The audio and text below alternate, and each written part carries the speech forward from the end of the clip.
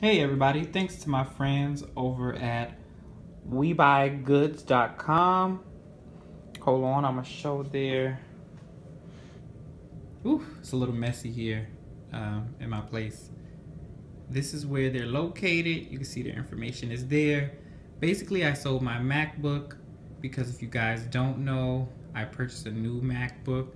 I just haven't showed it or gave my opinion on it, which I should. So stay tuned for that coming soon.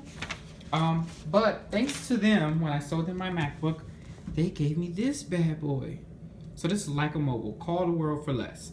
So basically, in my pricing deal, the dude is really cool, like super cool. He basically gave me this for free and said, hey, when you want to activate it, just call me.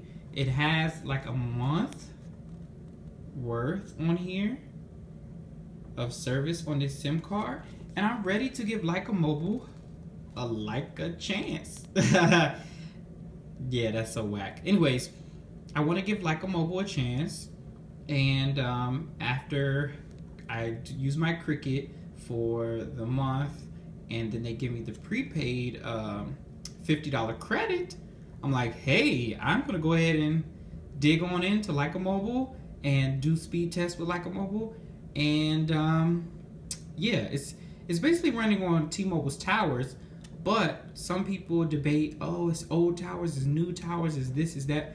I really don't know, but I can't wait to find out.